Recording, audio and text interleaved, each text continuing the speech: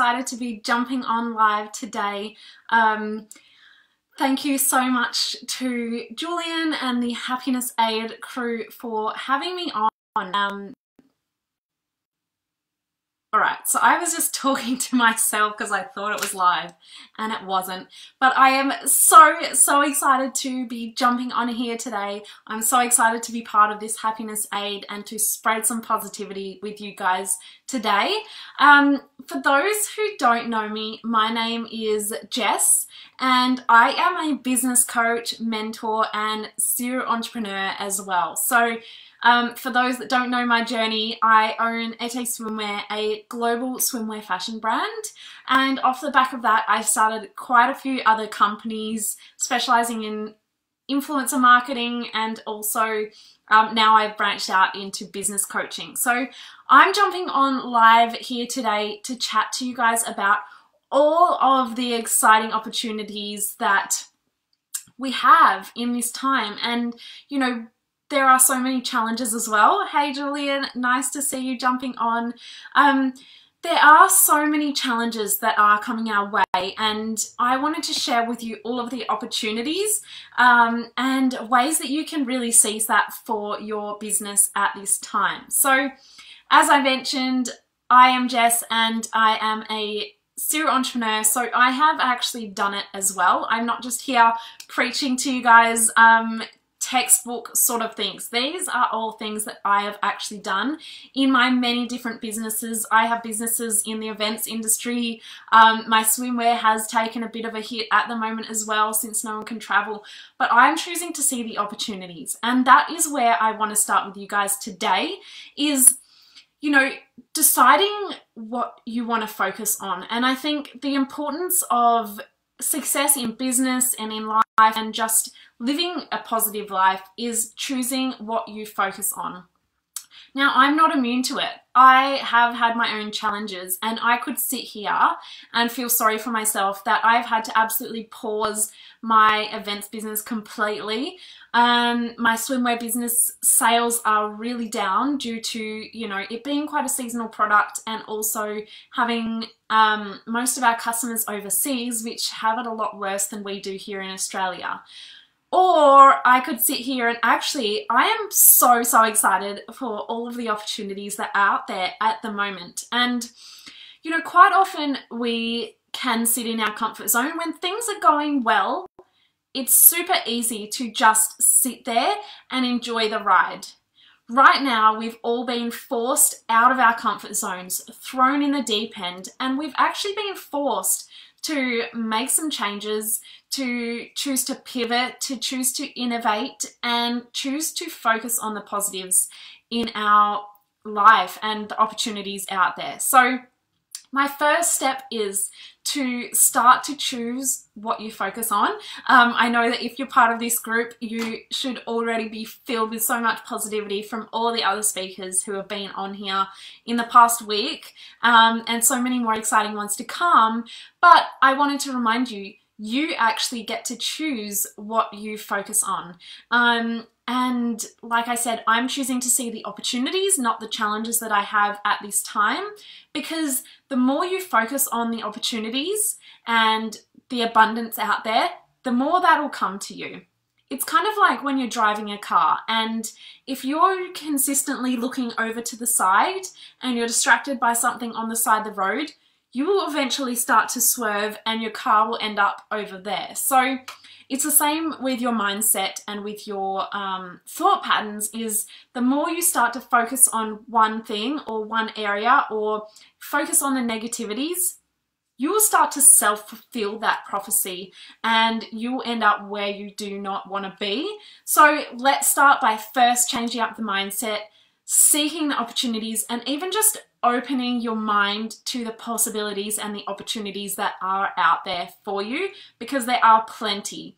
And once you put that out into the universe and decide that I want some opportunities, I want to start focusing on this, they will just start coming to you. When you're in the shower, when you're driving, when you least expect it, these opportunities will just come to you. So that's what I wanted to start with, is changing up that mindset to an abundance mindset, and you'll start to see these things just happen for you. So another thing is to start to take initiative. So, you know, a lot of businesses I am seeing out there is they're creating things that will help them get through now, but why can't those strategies last you even after this is gone? Why can't you start to diversify your income, start new projects and do new things that will actually help you be more sustainable in the future? I am so lucky and grateful that I already had diversified my income. If I had just stuck with the events business and the swimwear business, I would be in a bit of a sticky situation right now, but I know that I would definitely get myself out of it. But, you know, I am so grateful that I do have my business coaching and I'm able to throw myself 100% into my business coaching, showing up for my clients right now and helping them where they need it so that they can thrive in this time as well. So what I want to encourage you to do is come up with strategies and concepts and ideas right now that will continue on well after all of this is past. There's no point putting in all of this energy and effort into building awareness and building an audience and building a customer base around something that you're going to close down in a month or so when all of this is gone. So how about thinking about the longevity of those ideas that you have developed already or that you're about to develop? So what I was saying is, other things you can look at is what skill sets do you already have? You know, whether you are really great at crafts, whether you're really great at marketing, what areas are you really skilled in, but maybe you're not actually using that in your business right now. So maybe you're really great at styling, whatever it is. You guys will know best what your skill set is, but for me, my background is actually digital marketing. And if I didn't already have a diversified income, I would have likely started to try and offer some digital marketing services because that's something I am skilled in, and that's actually something businesses really do need right now, is knowing how to market themselves effectively and showing up for their customers when they most need them.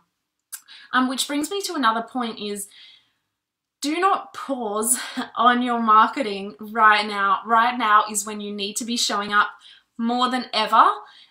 Your customers need you now more than ever. For me, with my swimwear brand, currently we're not getting many sales. I have put a discount online and we are continuing to show up for our customers in other ways. People just don't need swimwear because they can't go to the beach. Most of the, most of our audience is overseas or over east, and they're not even allowed to go to the beach, or they're not even allowed to leave their home, let alone go on a holiday. So what we're doing instead is showing up for our customers in other ways. And that might be sharing blogs about recipes.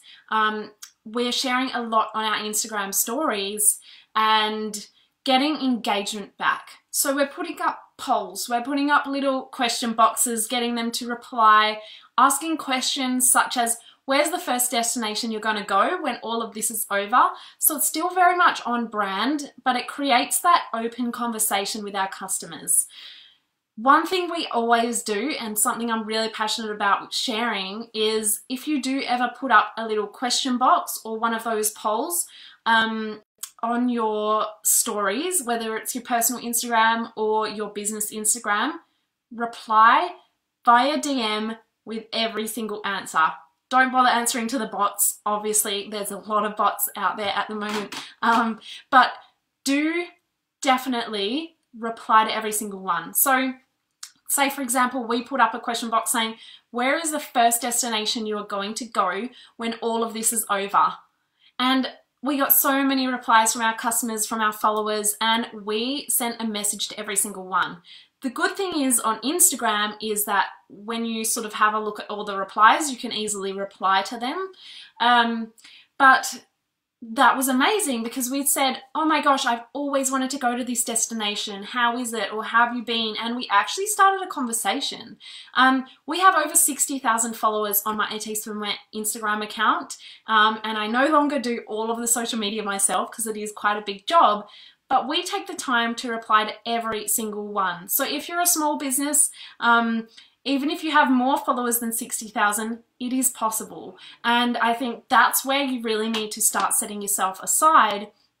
I see it way too often where people are commenting on a business's post and the business is not replying at all. They're not even liking the comments, which liking the comments is the very bare minimum, but please do reply to every single person. Reply to all the DMs where you can and just start that genuine relationship. For me, it's not really helping generate more sales for my swimwear right now, but it is helping build that relationship. And as soon as people are able to travel again, hopefully Ete Swimwear will be the first brand on their mind, and they just will already have that connection with us when they are ready to buy and go on their next holiday. So that's one of my biggest tips right now, is continue showing up. Do not put a pause on your Facebook, on your Instagram, on your EDMs, on your emails, any of your marketing. Don't pause it just because you're not getting any sales right now, because that's not actually the core point of social media, hence why it's called social media. So that's what I would really, really recommend, is keep up with your socials. Maybe take a different strategy and start to think about, what do my customers need right now? And for us, with a young female audience, we started sharing inspiration content. We started sharing recipes, sharing our blogs with them, body positivity blogs. Anything that relates to your brand that can share some positivity right now is so, so important. Nice to see some of you guys jumping on. Rachel, Lynn, Priya as well. Amazing. Please do send through any questions if you have them as I go, and I'll answer them if you guys have any. So another thing I would recommend is, don't just go out and start a whole brand new business tomorrow. It can be something super, super simple. And, you know, one of my amazing clients through my business mentoring at the moment, she runs a picnic company where they set up beautiful boho picnics, and, you know, people normally gather with a big group, and it's all about events and being in public spaces and all of that. She could have very well given up, or maybe just stuck into a different business, put a pause on this one, but she has taken a whole new strategy where she can actually deliver to their homes, set up amazing fun activations, and she's actually just launched today, bringing together Perth artists and musicians to put on a massive concert, and it's all still aligned with her brand. And when this is all over, you know, this is not only generating income for her right now, but it's also going to help her in the future. This is building up a bigger audience than she ever did before. Before, she might have posted a couple of posts, but she always had that, you know, the inquiries coming in, the bookings coming in, so she didn't have to think about it too much. Whereas now it's forcing people to really, really get innovative, really get outside the box and do something a little bit different. So there's so many exciting things out there. I actually just did a post on my Instagram last night at jess.williamson8, and I shared all these inspiring stories from my clients who are doing amazing, amazing things. And if you want to check it out, you can. But I think, you know, when you can surround yourself with people doing awesome things and focusing on all of these opportunities, you'll start to see the opportunities as well. Because, you know, I've had some people actually even tell me that doesn't apply to my business, or that doesn't apply to my industry. You know what? Innovation applies to every single industry. Look at taxis, right? The taxi industry said, we're doing amazing, we don't need to innovate, we're just doing so well, why would we change what's going well?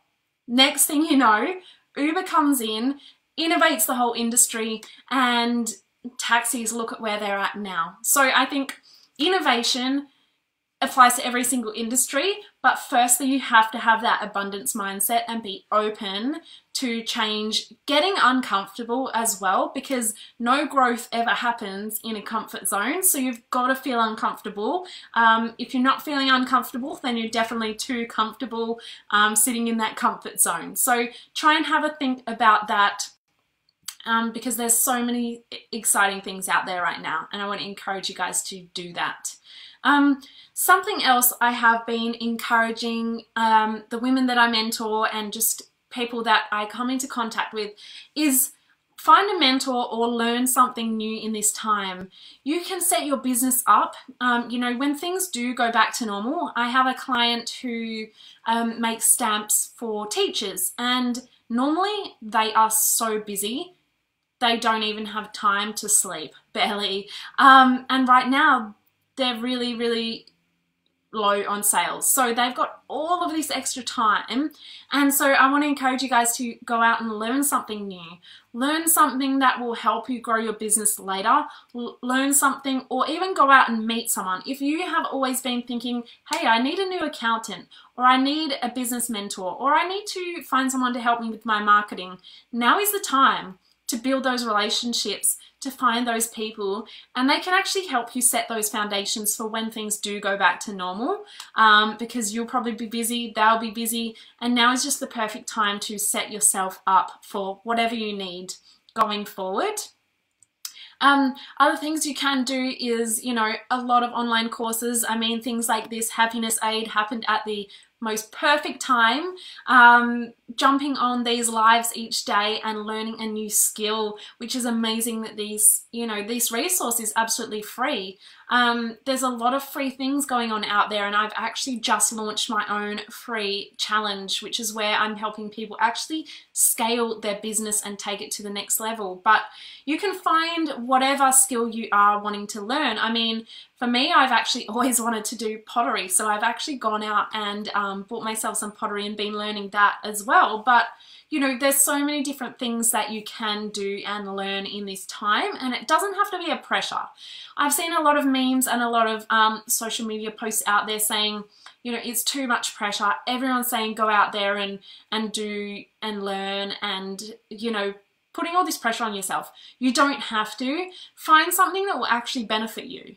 There's no point going out there and doing 20 courses and never actually using that. Or maybe it's actually better to outsource and find someone to do your marketing rather than trying to learn your marketing and struggle through that. So be strategic and be kind to yourself at the same time. But now really is the best time to go out and learn a new skill, find a new mentor, find someone who can help you to outsource different things, because that is going to help you in the future when things do go back to some sort of normalcy, because they definitely will. And it might even be sooner rather than later. So I want to encourage you guys to go out there and do that as well. Things you can also look for is possibly trades with other businesses. If there's other businesses who do marketing and maybe you do accounting, maybe that could be a great partnership and you can trade some services. While you're both a little bit low on income and you have that extra time, why not spend that time on doing a little trade or a little collaboration where you can both trade something of value? Don't go around just asking for free marketing, because that's not fair on the other party, but making sure that it is fair on both sides so that you can both benefit.